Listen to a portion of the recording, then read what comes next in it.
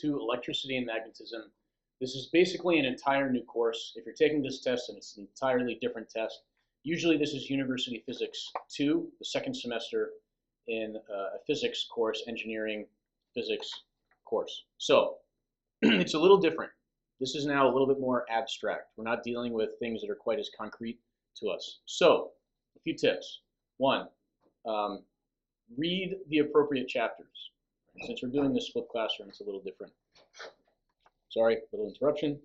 And so, read the textbook. It'll help. It's putting things in a little bit of a different language from what you might hear from me, so pay attention to that. Review these slides. As you're doing the homework, which is now the classwork, go back and take a look at this, reread it. Don't get behind, keep up with the work. It's the idea is build, so don't let yourself get behind. So electromagnetism, it's the science of electricity and magnetism, right? Really simple. Electric charge is an intrinsic characteristic of fundamental particles. This is something like mass, it's something like length. Particles can have electric charge. And we measure it in coulombs, right? It's the basic SI unit for measuring charge. And we have types of charges. There's positive, negative, neutral, right? If it's neutral, that just means that the amount of positive and negative charge is the same. And electric charge is quantized, right? 1.6 times 10 to the negative 19th coulombs. That's the charge on a proton. We deal in quantities, multiples of that.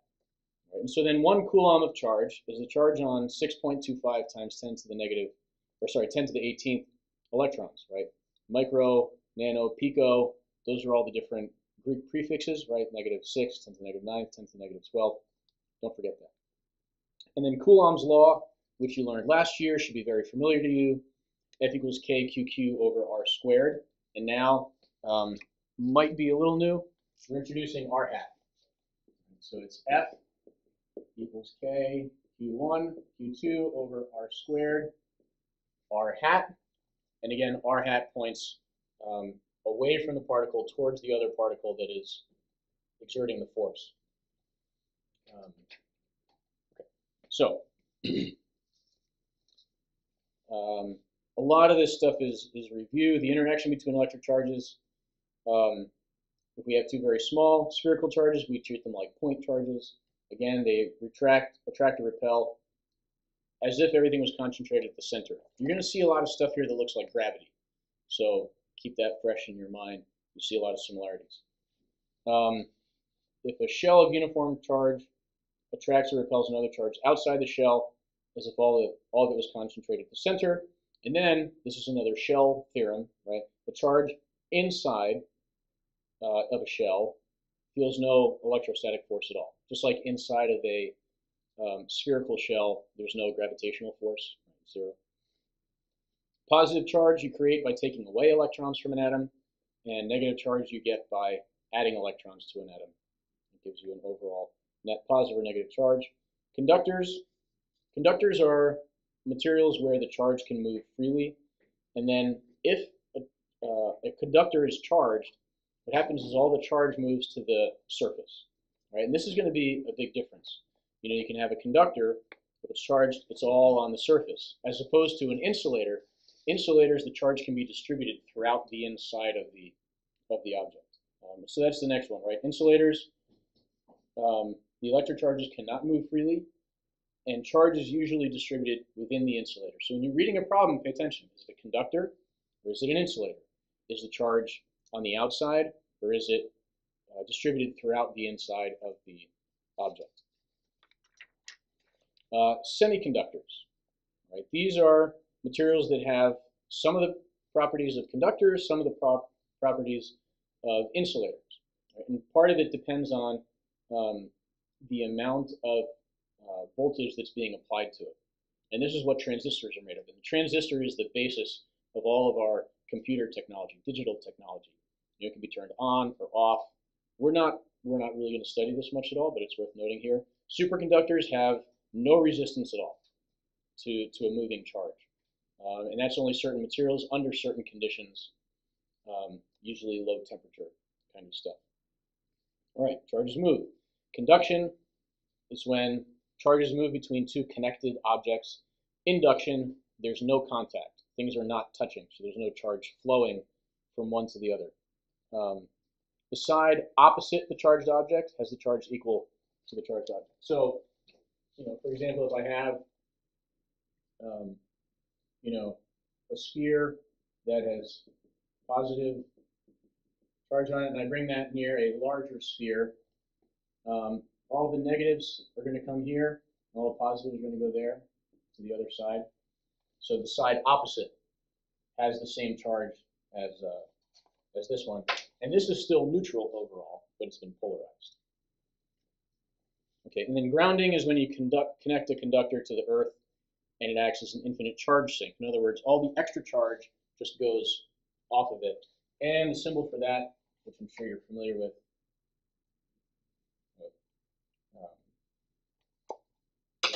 something like that. So this will just, all the charge can go there. Charging by induction in this diagram, right? You have the rod comes close, it polarizes it, and then it's grounded. So all of the negative charge goes to the ground. The positive charges remain because they're attracted to the negative. Then the wire is removed, and now you have a positive charge. So when you charge by induction in grounding, you end up with the opposite charge of the charging instrument. Right? The rod was negative, and then the sphere in the end has a positive charge on it. So again, this next slide is talking about gravitational force versus electric force. And you can see that Fe is KQQ over R squared with R hat. And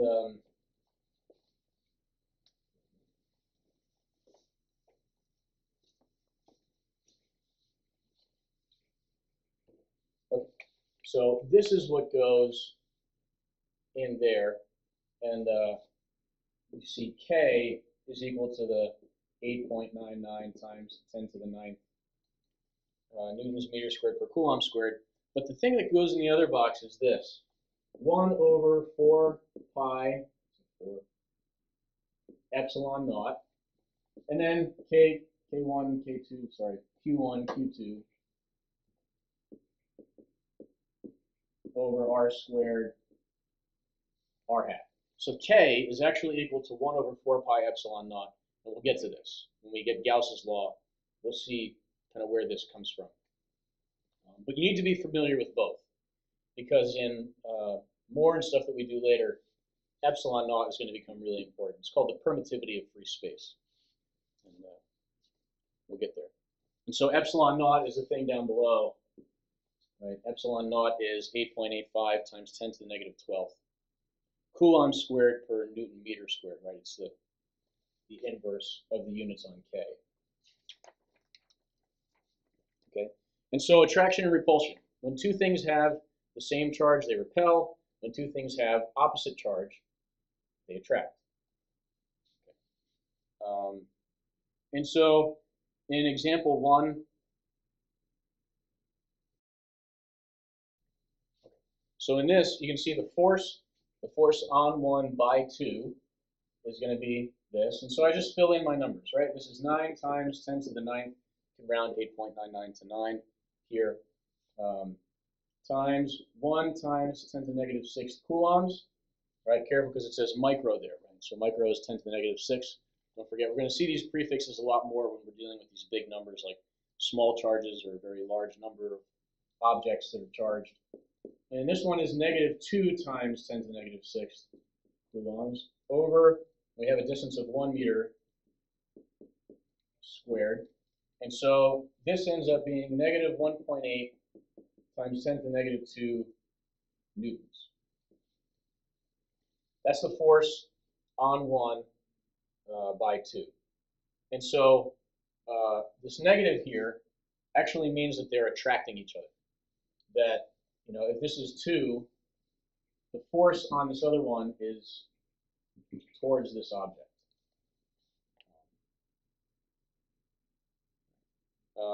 Or, opposite the direction from Q2. If this is Q2, R hat is away from this, but negative, so it's towards.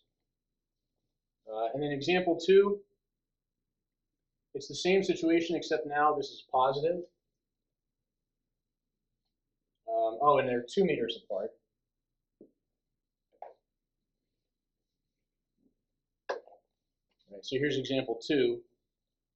This is 2 microcoulombs, and they're now 2 meters apart, which is there. So now we get 4.5 times 10 to the negative third newtons, and that's in the positive direction from charge 2. So that's away from charge 2, and that's the force on 1 by 2. Okay, so for this problem, example 3, you can see we have 2 positive charges and a negative charge. I want to know the net force on Q1 due to 2 and 3. Let's just do a little quick work here and see what we can expect. This is 2 meters, this is 2 meters, this one's farther away, but there are different charges, so the size of the force will depend on that. The force from here to here is that way, right? This is the force on 1 by 2. The force on 1 by 3, right, is going to be this way. So this is the force on 1 by 3. When I add these two vectors, I'm going to get something like this. Okay, I think this is going to be my net force on particle 1. So I'm looking for that. Okay. The force, so I'm going to look for the magnitudes. I'll do the magnitudes and then just do the directions separately after that by using trigonometry. So F1 on 2, right, we're just using K, Q1, Q2 over R squared. And I plug in my numbers, 9 times 10 to the 9th.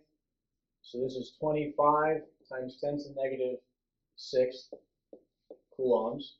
And then this is negative 10 times 10 to the negative 6 coulombs. Over R squared, R is 2 meters, separated by that, so 2 squared. And I end up with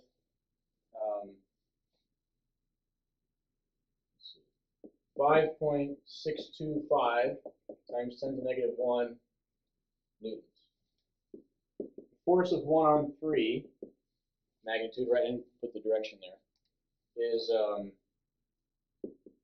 KQ1, Q2 over R squared. Again, 9 times 10 to the 9th. This is 25 times 10 to the negative 6th times 20 times 10 to the negative 6th.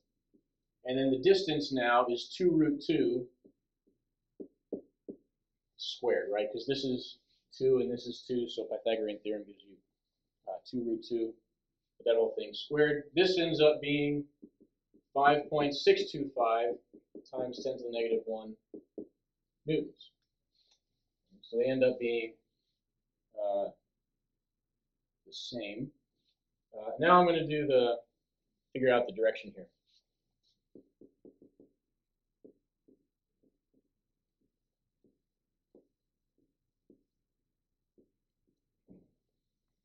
Okay, so in terms of the x direction, the force from 2 is all in the x direction. It's in the positive x direction, right? So this is going to be 5.625 times 10 to the negative 1. And then there is no vertical component of the force from 2. From 3, the horizontal component is going to be that times cosine of 45 degrees, right? Or that times root 2 over 2.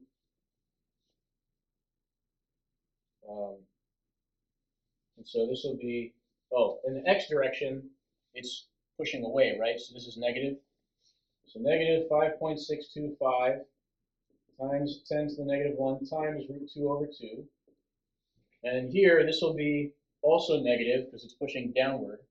So negative 5.625 times 10 to the negative 1 times root 2 over 2. Okay, so I add those up, and this comes out to 0.165, and the net vertical force is negative 0.398 newtons. And so, an easy way of expressing this now is just to use our unit vector notation. So this would be the force of 1, the net force on 1 is 0.165 I minus 0.398 J newtons. Okay. And then if you really feel like you need to get what is the vector not in the unit vector notations, it would end up being 0.431 newtons at negative 67.5 degrees. And both these results, that gives us the vector here that we would expect.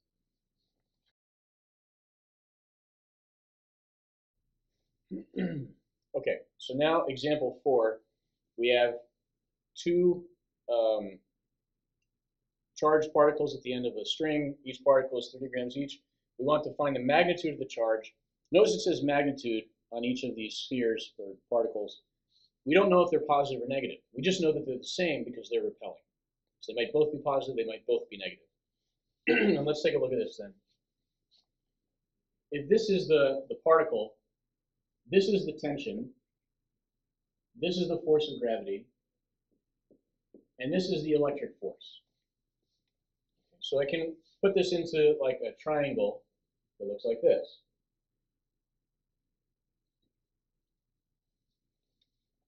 Okay, so this is 5 degrees, this is 85 degrees. And so then the cosine 80, the tension times cosine of 80 is the electric force. So T cosine 85 is equal to the electric force. The vertical force here is opposite, so that's sine. So T sine of 85 is equal to the gravitational force. Right, now this one's going to be easy to solve. So T is, the gravitational force is going to be 0.03 kilograms times 9.8, or 10.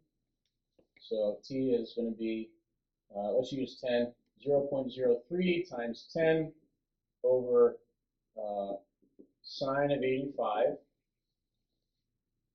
And that, well, so that's what T is. And if I take this and I plug this in here, that'll give me the electric force. And so Fe now is 0.03 times 10 over sine of 85 times cosine of 85. And I find this comes out to be about 0.0257 newtons. Right, now that's the force. Now I need to find the charge, the charges here. So what's this distance from here to here? Well, this is 0.15 meters. Then the distance here is going to be 0.15 times sine of 5. But if I add this plus this, these two together is going to give me 0.3 times sine of 5. That's the distance between them. Right? So Fe is given by K Q over R squared. All right, but realize that it says that they're identical, so they have the same charge. So this is just Q squared. So this is K Q squared over R squared. This now is equal to this. Is equal to Fe. So Q is going to be Fe times R squared over K, and then you take the square root of that. Now we plug in Fe is this, R, we take this and we square it, plug that in, and then K, or 9 times 10 to the 9th. And what we end up with is plus or minus 4.42 times 10 to the negative 8th coulombs. That's example 4.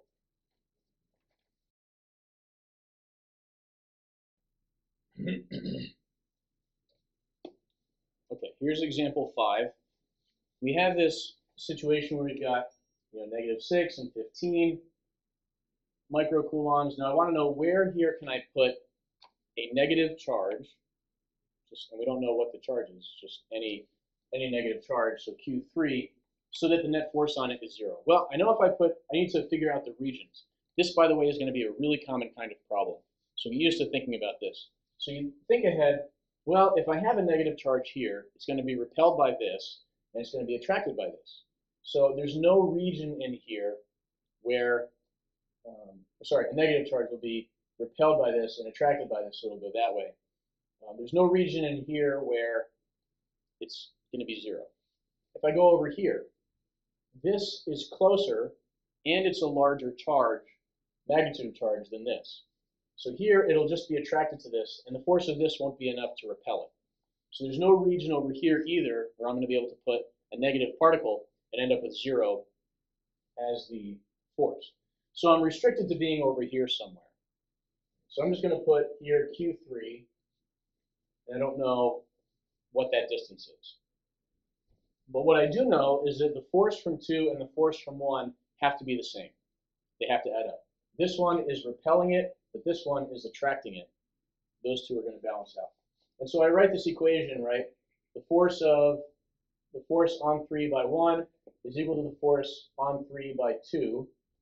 The force on 3 by 1 is K Q1 Q3 over, and now what's the distance? This is 2 meters here, and this is our distance x, which we don't know. So the distance from 3 to 1 is 2 plus x.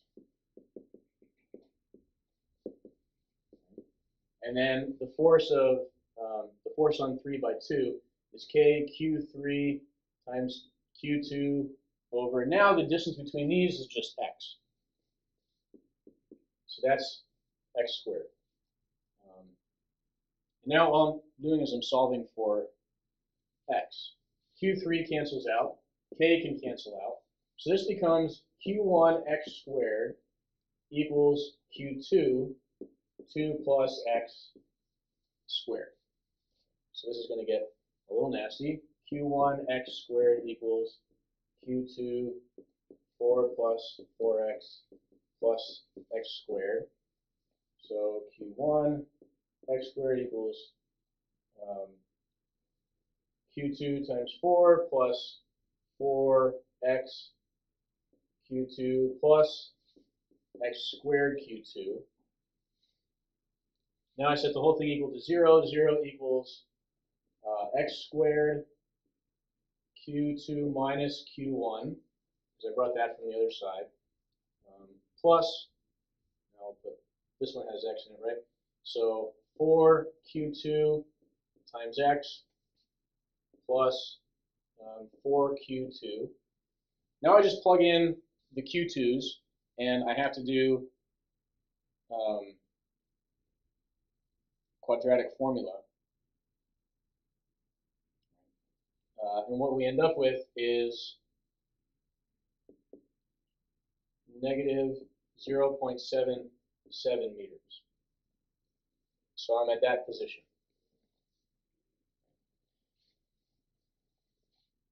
And then the next question, what about for a positive charge?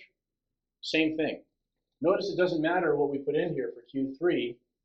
It cancels out when we start trying to solve for x. So A and B, same answer. You place any charge at negative 0.77 meters, and the net force on that charge will be 0.